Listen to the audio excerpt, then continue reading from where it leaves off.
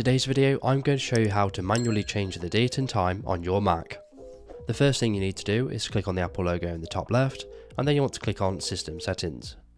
Once you're in the System Settings application, you want to find and click on General on the left hand side bar, and then you want to click on Date and Time.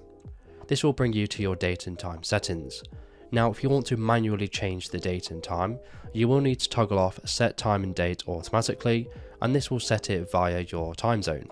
So if we click on this, you will need to verify with Touch ID or a password. Once you've done this, you want to click on the Set button just below that, and you want to manually select your date and time from here. In this case, I'm going to leave it.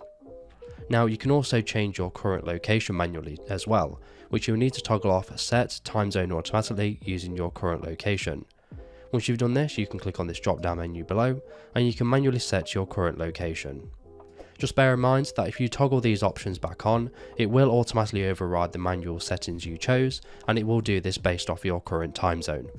So if this video was helpful, please leave a like, and if you have any questions or comments, just leave them below.